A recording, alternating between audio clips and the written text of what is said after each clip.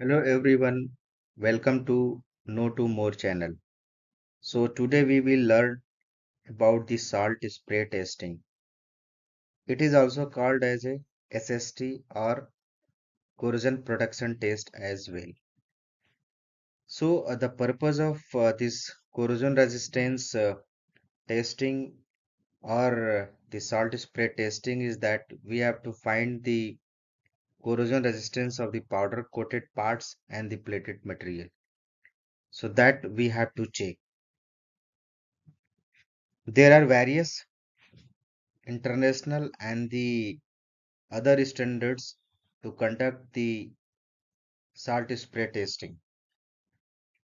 So one standard is that is the ASTM B117, another one is ISO 9227, then IS 9844, then there is a DIN standard 50021 and the JIS Z2371 standard. But the most popular is the ASTM B117.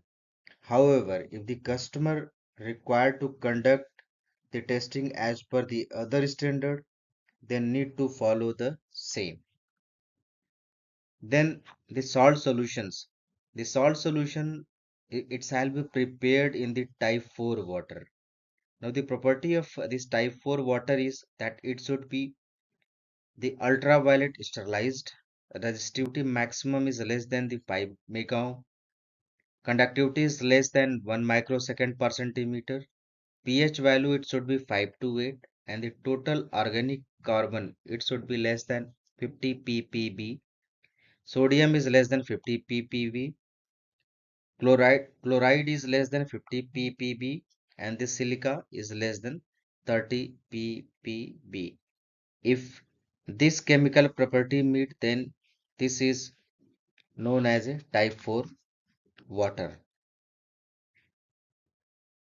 Now look this complete table. To find the differences in the various testing standard, you will find the exposure temperature, sodium chloride concentrations, pH of the salt solutions, duration of test, test solutions, and the acceptance criteria of the sample under test are almost same.